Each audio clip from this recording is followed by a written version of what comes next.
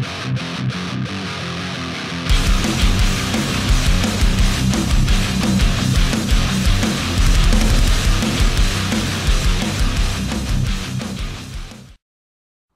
content is brought to you in association with my buddies over at Jam Jam Cards UK. You can find the links to the eBay store and the Facebook page in the description. Hi guys, it's Joe here from Rufioh. Welcome to the channel. If this is your first time here, welcome aboard. You should definitely hit subscribe and the notification bell before we go any further and you realise how fucking garbage my content is. And if this is not your first time on the channel, welcome back, you absolute fucking loser. Now let me first apologise about all of the fucking glare that's going on out there. It's very sunny and we're not used to this in the UK, so normally having the fucking sun out there isn't a problem, but yet, here it is.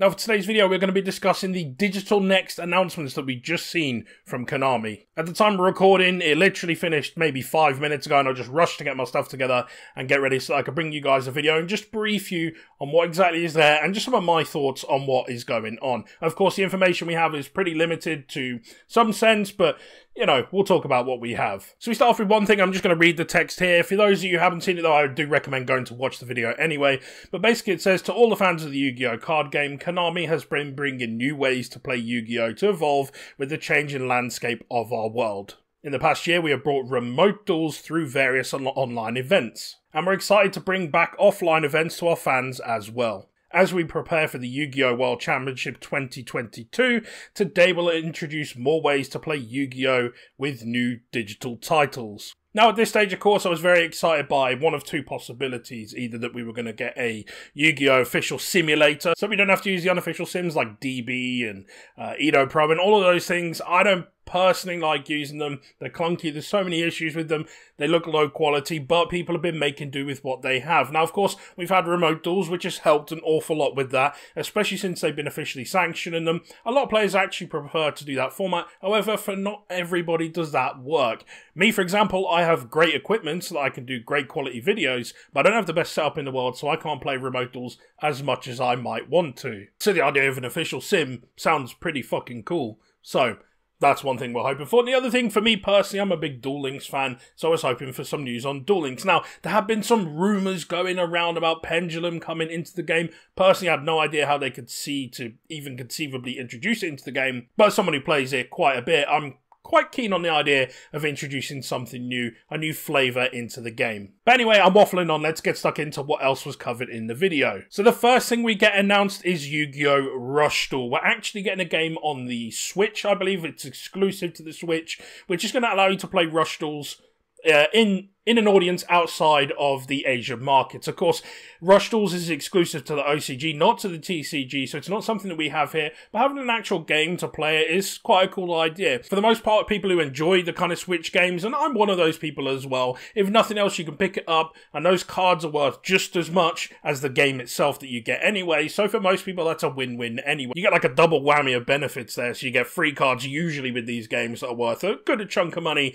and of course you get the game itself. And of course, having another way to play is always welcome in this game. So there's a whole video package there about Rush Duel, so those of you, again, who are interested, you should definitely go ahead and check out the videos on the official channels. It's planned for the release in fall of 2021 in the Americas and Europe, and the Japanese version will be available from August the 12th. So just a few months to wait, and of course a perfect Christmas gift or something like that for those of you who are keen on the game. After that, we get a really nice rundown of what's happened in Duel Links. That's right, they show us through the phases of the game, each of the years that they've introduced new series into the game. We already knew what was coming at this point. Pendulums are coming to Duel Links. Now, make no mistake, if you're a Duel Links player, start saving your gems now. You are going to need every single gem because any packs that come out with Pendulum cards in are going to be insane. Make no mistake, you will need every pack you can open. For a lot of players who are playing Duel Links who've been scared of Pendulums,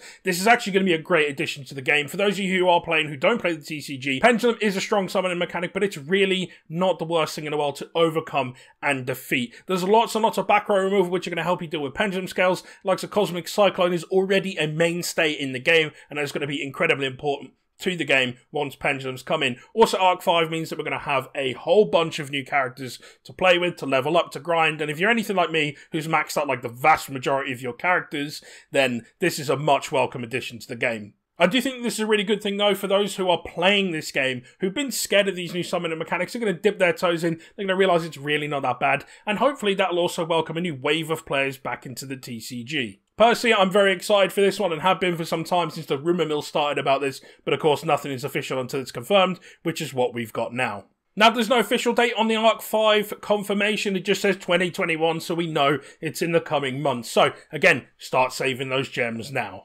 So, of course, that was all pretty exciting, and then the real big news of the announcement came in. Yu-Gi-Oh! Master Duel. That's right, everyone at this point started hyping up in every chat you can imagine, getting excited because we knew, we had a feeling that this might be the moment we've all been waiting for. So the first thing we get to see is an absolutely incredible looking set of animations on a Yu-Gi-Oh field. It's got everything in there. It's got all the extra monster zones. It's got pendulum zones. Well, at least where they're supposed to be now. We've got everything there. We've got cool stuff like a pot of greed sat on the side. We've got big animations of the monsters. We've got chain links looking cool. This looks like exactly what we've been waiting for in this game for so long. Now, as I alluded to earlier, I'm not a big fan of the unofficial sims. We just use what we can. I much prefer physical play, much prefer playing with actual cards. And of course, I've always wanted something a little bit more crisp. I've been playing this game on and off since its very initial release, since I was a young kid. And having access to something like this to play against friends from all around the world is so exciting. Now, we don't have an awful lot of information, just what they've shown us here. They have implied that we're going to have access to OCG and TCG, so I guess we'll get something like the world's ban list, or maybe they'll do it regional, who knows. But they have mentioned their competitive and casual play, official tournaments. That means we are going to actually be able to play Yu-Gi-Oh! Online with official sanctioned events. Now, everybody knows that this is long overdue. It's something we've all been pining out for years. Pokemon's had it for ages. Magic the Gathering's had it for ages. People are playing on their phones and all of that good stuff, and we all just want to be able to play Yu-Gi-Oh! Properly. Not the watered-down versions that we see in Duel Links and all that. As much as I love them, it's not the same as the official thing. And of course, this news is incredibly exciting because it means that we can finally do just that. And to make this all the more insane, it's on everything. All of the consoles, it's on Android, it's on iOS, it's on Steam. You can play on basically any platform that any modern gamer has access to. You can play on the go, all of this stuff. This sounds absolutely bonkers to me, but it sounds incredible. I really, really hope they nail this because we all want it so bad. I don't know a single person that isn't going to back the idea of this product. Now, a few people have questioned how they're going to monetize this. I imagine you'll just be able to buy digital packs. I'm hoping we get something similar to what we do with Pokemon. We've already seen advertisement cards popping into our booster packs. Why can't they add the same to those and we can just redeem them against packs? If you buy physical product, you get those cards, you can cash them in online, and you'll get to open a digital pack either with the same cards or maybe just randomized cards. I guess randomized will probably be easier, but that's a really cool way of doing it in my opinion. And of course, for the people out there who are going, well, why does the money matter? Well, without the money, the game doesn't exist. So we have to support it in any way we can. And hopefully that is exactly how they do it. That'll certainly encourage me to buy more physical product. And it will certainly encourage my friends to buy more physical product. All of the good stuff that comes along with it. And then the video rounds off with cross duels. Of course, it's never going to be as exciting, but there's very little information on that. It does say, though, that it's a 4-player game. So that means, of course, you can have multiple friends playing at the same time. I imagine this is going to be likely more of a casual way of playing the game, but it's certainly interesting to see them introducing new formats, new concepts into the game. That's certainly how you keep things fresh. That's how you keep new markets coming in and all of the good stuff. Obviously, the biggest excitement news here is it seems like we've finally got that official sim that we've all been waiting for. Now, again, I would highly recommend you go out and watch the actual video to get all the information. It's really, really nice. Of course, it's much cooler when you get to see it fresh and not watch this before you do it. But there you go. Hopefully, you've probably already seen it and just want to hear a bit of my information. But anyway, I'm going to stop waffling on. That's enough from me. I just wanted to have a quick rundown of exactly what I thought of what this Digital Next announcement was and basically share some of my thoughts on it. But anyway, that's enough waffling on from me. Thank you very much for coming along. I do really appreciate you watching the video, and especially if you made it this far. If you haven't already, you should definitely hit subscribe, and I will see you in the next one.